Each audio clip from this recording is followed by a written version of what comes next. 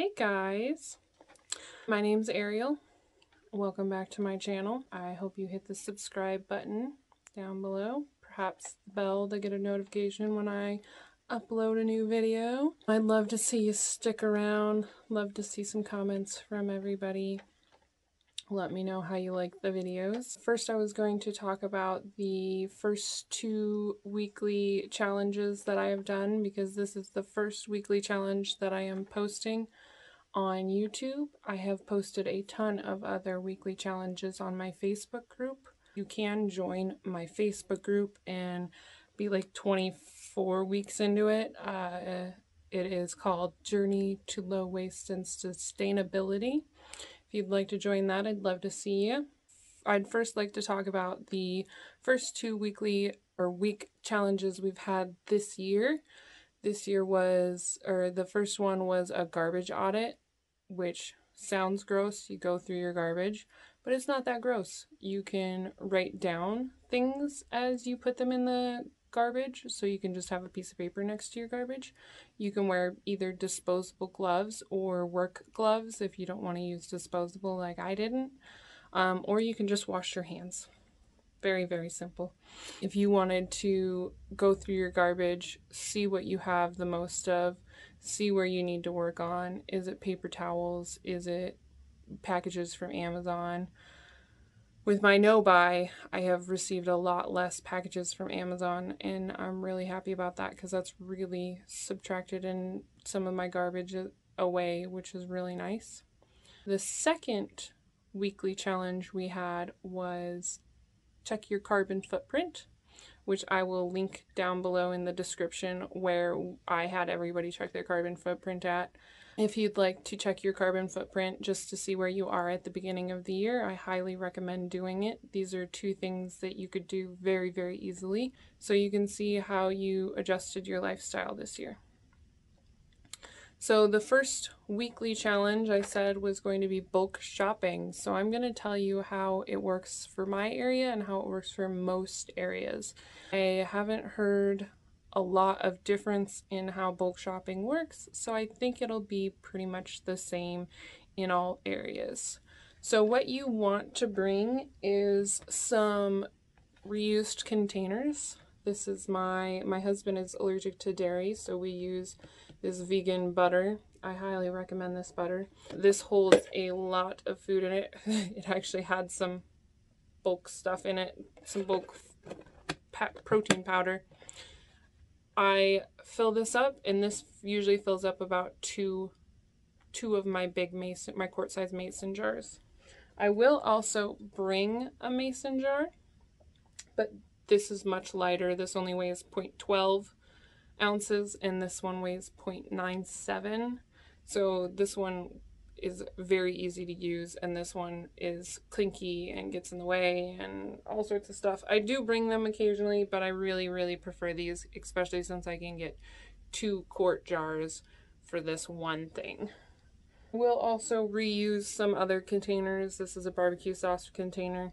I don't know what I'm going to put in this one, probably spices or teas or herbs or something. I've been really trying to replace my spice cabinet, so this is probably going to be spices or herbs. How I remember to bring my stuff is I put everything in my tote bags. This is a tote bag that I used from a local business, and I also bought this really cute Marvel tote bag from a woman that my husband works with that makes these and sells them at our local farmers market.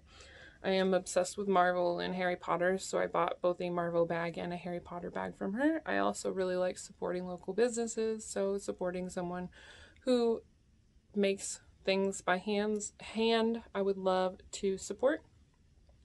I do put my stuff right into the bag, and I hang these on my door right in front of where I walk out of every time to get into my car. I hang them on my closet door, but you could just hang them on the back of your front door so you remember to take them. And then I keep them in my car under my baby's car seat because I have to get into my baby's car seat before I go into the store. There are also apps and websites. I believe one of them's called Bag Minder. So you could sign up for an app or a website that reminds you to grab your bag. You can also write it on your shopping list so that you remember to grab that from when you look at your shopping list.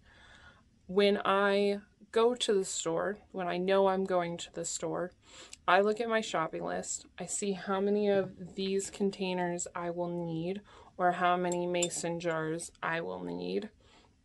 And I put those in my bag, or I make sure I have enough of them in my bag. I do also keep extras in my car. I keep it in a box, a heavy duty plastic box. It is plastic, that has clamps on it. And I want to make sure that I don't get hit in the head with anything if I were to ever get into an accident. And I want to make sure that my child is safe if we ever get into an accident. So all glass jars, all plastic pieces that I can fit go in there. I even have some extra bags and stuff, but most of my bags are just free falling around my car. Because if you get hit in the head with a bag, it's not going to hurt. But if you get into an accident and you get hit in the head with a mason jar, it's going to very hurt. So get yourself a heavy duty locking clamp box that you can tie down the box. That's my goal over the next couple of months, is get that box tied down in my car. Get that box tied down, and then the box won't go flying at you either. Safety tip. Before I go and get food from the bulk section, I start by going up to the cashier and having them weigh my mason jars or my little reused containers. I now know how much each of them weighs, so I don't have to go as often. But if I were to bring something that I don't know the weight of, I would first go to the cashier, I would have them weigh it, and then I would go get my bulk item. And then I would take it back to the cashier, where sometimes I do have to help the cashier figure out the price of my item because they don't know how the bulk shopping works in their area with the containers. So sometimes I have to subtract the weight of the container from the weight that I have of the whole thing, and then that is the weight of what they have to put in. So sometimes I do have to help the cashier out quite a bit. So that's just the price I have to pay for being eco-friendly, I guess. Working for all the stores sometimes.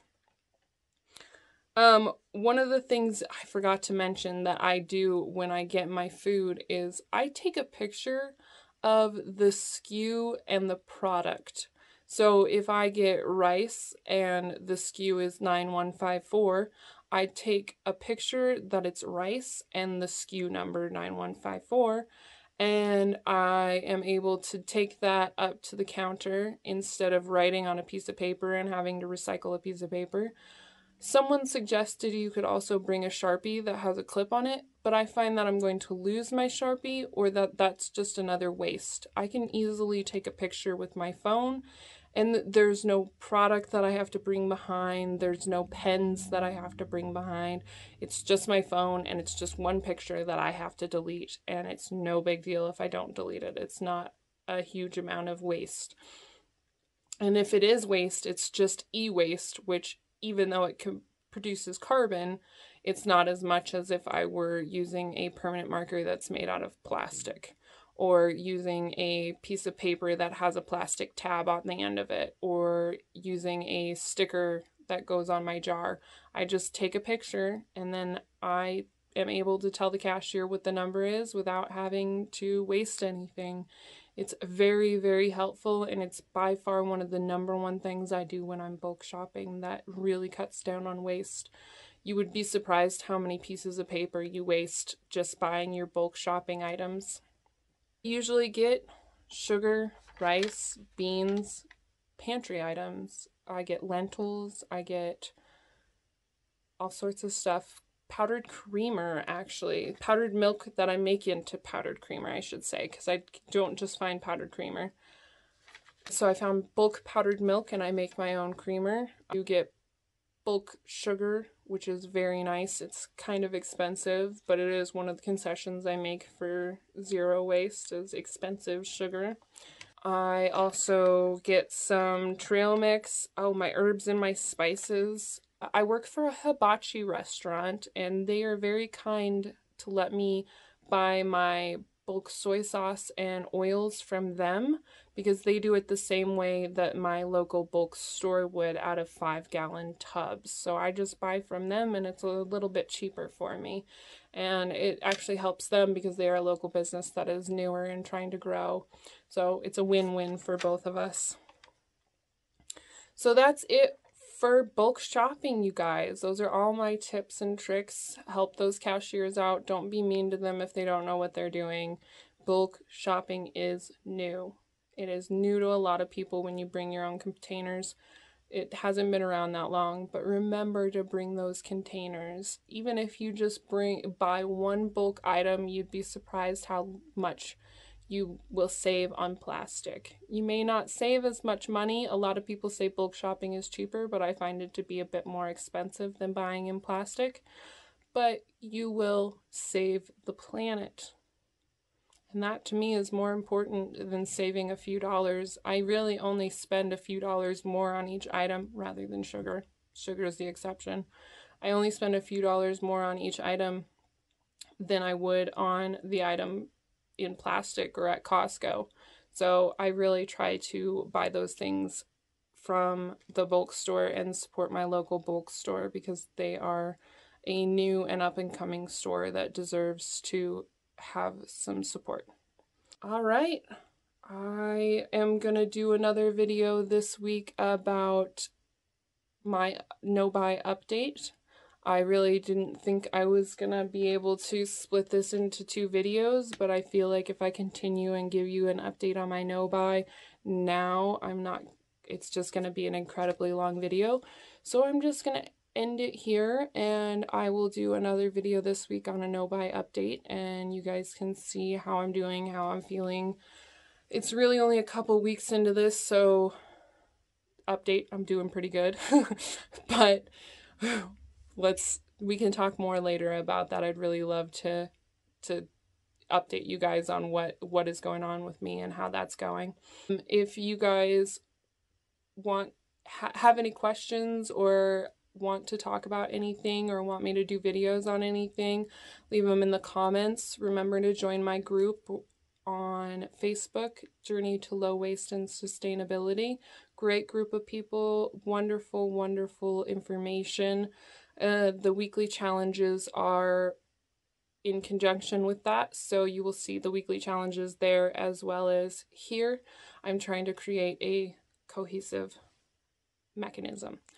So with that being said, I will see you hopefully Wednesday, and just remember to be kind to yourself. We'll talk to you later. Bye.